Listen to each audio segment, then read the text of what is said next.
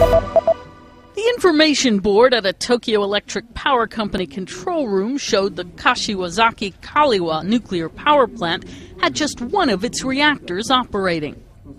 And when it was shut down for maintenance Monday, that left only one reactor in the whole of Japan generating electricity. Japanese reactors are normally taken offline every 13 months for regular safety checks. But because of concerns since TEPCO's Fukushima Daiichi plant was crippled by a massive earthquake and tsunami last year, none have been restarted. The country used to get a third of its electricity from nuclear power.